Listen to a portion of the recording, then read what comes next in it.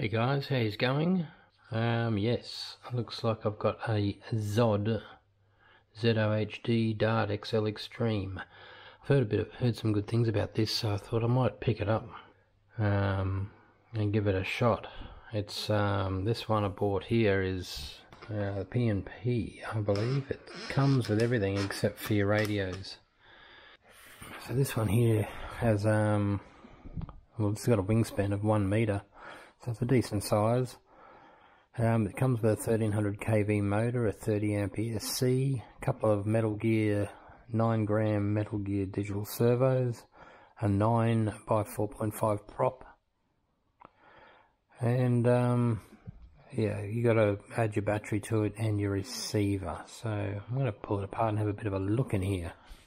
It's a good looking craft, that's why I thought I'd get it, and a lot of reviews are saying how well it flies and how well made it is. Alright, so this is the first time I've actually opened this, so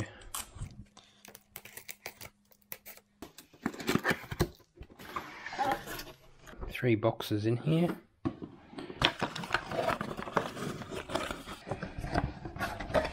So this has got the prop in it. Don't know what these pieces are. Could be for the camera by the look of that. Some stickers in here and a little bit of hardware. I think this could be the wings just because of the size of it. So no, it's not, it's the fuselage piece.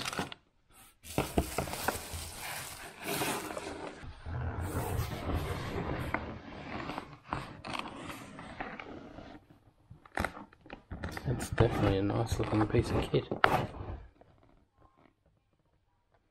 It's got magnets to hold the hatch on.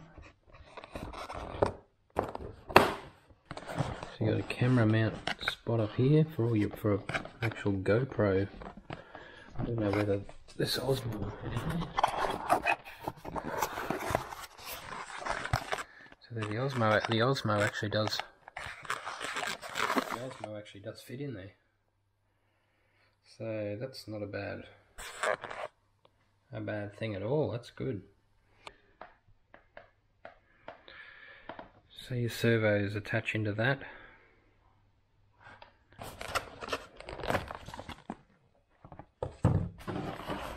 We've got a ZOHD 30 ampere C, and we've got our motor, 1300 kV motor. Very nice, very well put together piece.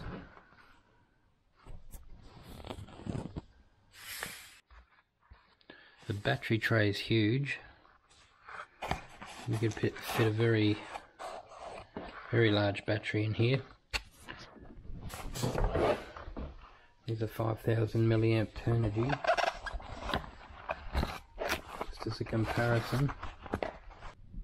So you could get some really good flight time out of this craft by the look. And you got ventilation holes. Alright, so the last box has to have the wings. And I'd say it's got the instruction manual. And I'm not sure what else. Alright, so we got our instructions. And there's the type of cameras. It fits a GoPro. It also fits the DJI Osmo Action. Fits pretty neatly in there. Tightish fit, but it fits. Let's have a look at the wing. I'll get a wing out and we'll have a look. Well protected. This is the wing. So you've got your connection, electrical connections go into the side here. It's very nice.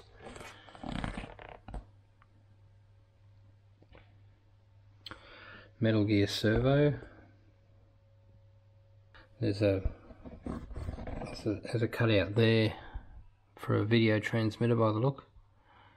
I picked this up for 300 Australian dollars. So the other wing's obviously exactly the same.